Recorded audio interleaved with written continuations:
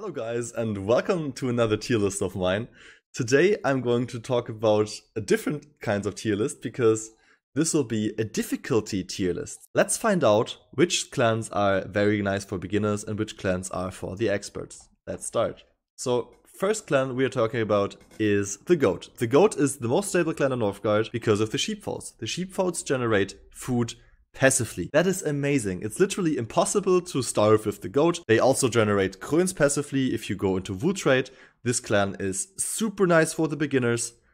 Very easy to play. After the Goat, we have the Boar. The Boar is very easy to play because of certain lores, namely simple living and lay of the land. Simple living means that you can actually build buildings with minus 50% food, and lay of land means that it reduces hostility of the environment, meaning the environment will not attack you as much. Also, it's super nice to just colonize tiles with wolves on them, so you're really independent from all the other clans, and this clan is just awesome for beginners. After the Boar, we have, of course, the Stag. Stag, still one of the easiest clans, in my opinion, not as easy as Goat as Boar, still super easy. You literally just have to upgrade things and the clan rewards you by sending you resources, and the clan is still very decent in the game, and jar works for Stag as well. Not much to add here. After that, we go into the easy category, starting with the Bear. There are some mechanics which makes the Bear easy, namely that winters are super easy for your clan. They aren't as harsh as for the other clans, and you have the ability to recruit your Kaya Bear May-June, which is just a super nice defensive tool, especially against neutral attacks like wolves, like elves, and the Bear will just make sure that your villagers stay healthy. Also, just having to build fishermen and harpoons is super easy, and it's literally impossible to starve with this clan as well. The only thing that's really hard with this clan is getting ready like early. So I would say this clan is a little bit harder to master when you want to go into like high ranked team games. But apart from that, this clan is easy as well.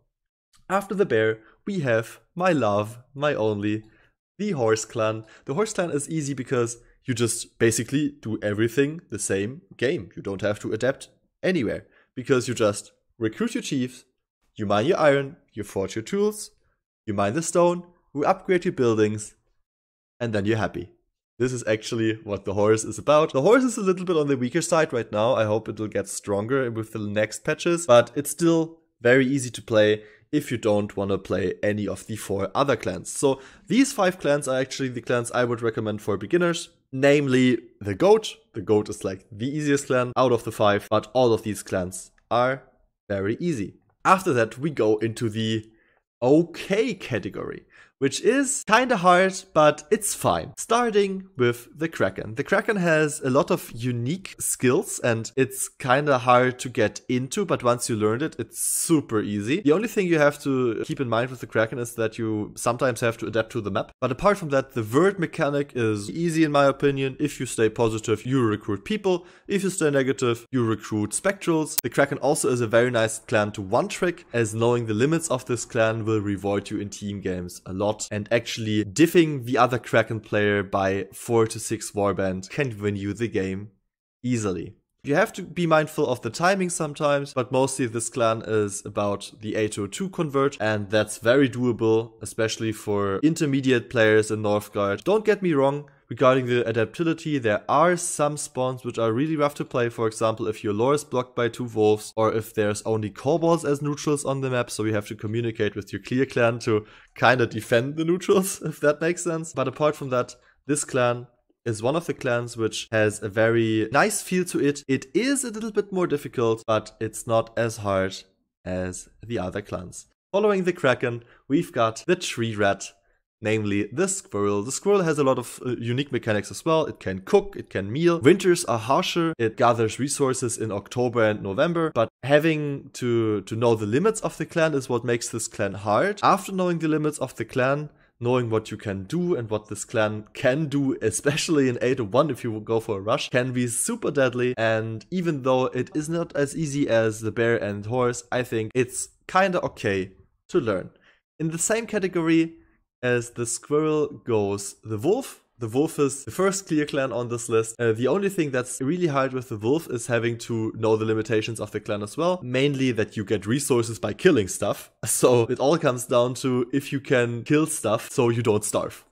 That's basically all the wolf clan is. One thing that makes the wolf clan a little bit hard for the beginners is getting the berserker out early. So you have to learn that timing by heart, like getting the iron, getting all the coins you need for the berserker. But in my opinion, once you get the berserker out, this clan feels super nice to play, and it is not nearly as hard as the other two clear clans on this list. So after finishing the okay, we're already going into the hard category, starting with the Lynx. The Lynx, in my opinion, is the hardest clan on the hard category. Not because you have to hire the Lynxes, that's easy, but you have to micro your trackers. Your clan mainly has a warband consisting of ranged units. That means these ranged units are very squishy, and the people will try to run them down. So you have to be on point with your micro. Also, you have to adapt. Like if you want to play for a rush lynx, if you want to play for an eco lynx, you have to know what your cats can actually tank and what your limits are. If you overstep your limits and you get wiped, it's super hard to come back from, so it's very unforgiving as a clan. There are some unique mechanics, for example the mythical lure, which spawns creatures. Your Miliki can spawn creatures, and also the Lynx clan has a unique military path as well, so that clan is hard to pick up and really hard to master, even though it's not the hardest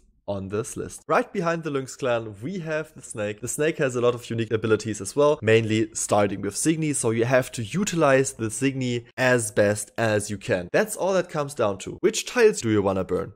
When do you want to harass? Can you micro your Signy to clear tiles? Can you help your clear clan? The Snake clan is hard to pick up, very hard to master, but it's not the hardest. But it's also one of the clans which will reward you if you one-trick it. But just be mindful that most of the players do not enjoy playing against the Snake, so it can be hard to one-trick, because finding games with Snake will be kind of hard. But if you know when to go field rations, when to go city builder with the Snake, when you can go aggro with the rush, and what you can do with the clan, this clan is really strong.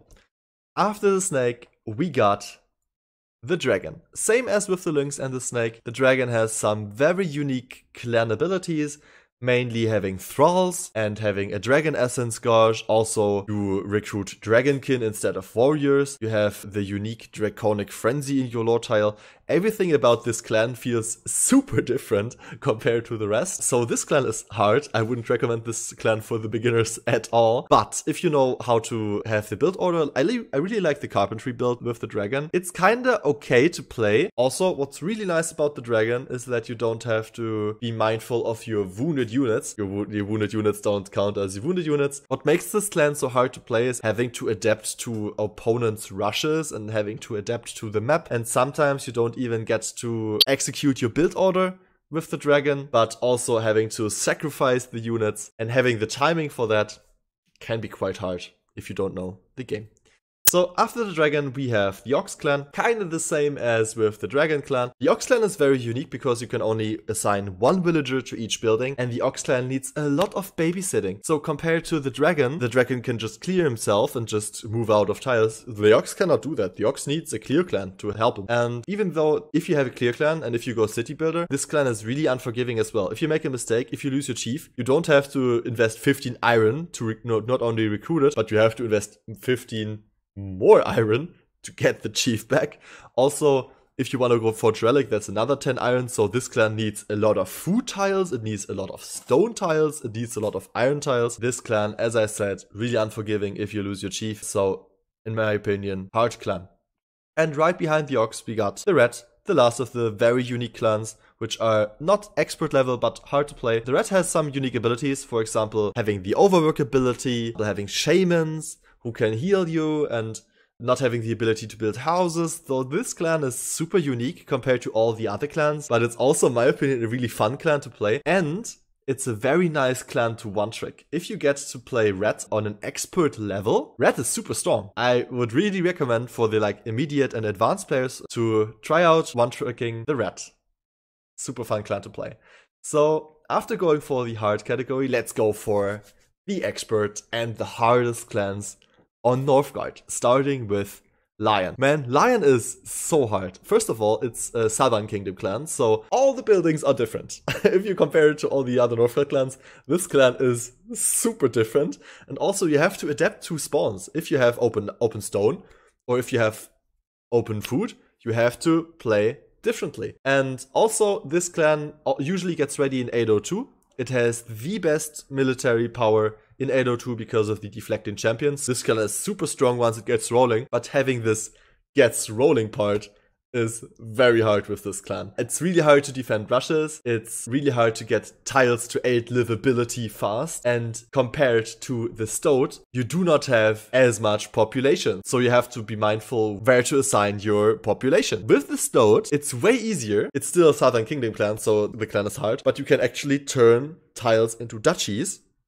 And this helps you get to 8 livability. Its economy is way more stable than the Lions, and the Stoat, despite having like these Southern Kingdom perks, is easier than the Lion. After the Stoat, we got the Eagle, the hardest clear clan in the entire game. With the Eagle, you have to do so much at the same time. You have to micro your scouts, you have to micro your home, you have to micro your army. If you mess up any of these, you will most likely starve or you will lose your army. Eagle is super strong. Like if you one-trick the Eagle, you can carry games single-handedly. It's very independent. You can not only clear, but you can scout for yourself, which is super useful if you're playing with randoms in 3v3 team games. But despite that, super hard to play. You have to know when you can starve, when you can afford to starve. You have to know how to actually kite with X throwers, like the X thrower juggle. You have to know which treasure you have to go to, because you have everything on the map you can do. You can take wolf dens, you can take Draugr tombs, you can take any kinds of treasure. It relies heavily on decision making, even more so than the wolf, but it rewards you because you actually have a better chance to recover. And because you can pick up stone and iron from caches,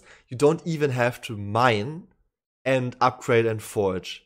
So this clan is super strong, very hard, but it rewards you heavily if you figure it out. And in the same category, just not that you have to clear, is the Raven. You have to do a lot with Raven. You have to scout, you have to manage your economy, you have to take a look at the map, how you play things. It's sometimes hard to adapt with the Raven. Usually you go for double scout camp in the beginning to unlock the rangers as fast as you can. But then there are a lot of questions like, when do you go for food buildings? When do you mine stone? When do you mine iron? There's a lot of very difficult decision making on the Raven's part, but it's also what makes the skill ceiling of both the Eagle and the Raven so high. And there is a reason why these birds are sometimes banned in the Northgard lobbies, because these really pack a punch. And in comparison to the Lion and Stoat, they are not as difficult as them, in my opinion. So I'm really curious about what you guys think of this list. Are there some clans which you disagree with, or would you place another clan somewhere else? And I hope this list will be helpful for you guys. And as always, thank you so much for watching and take care.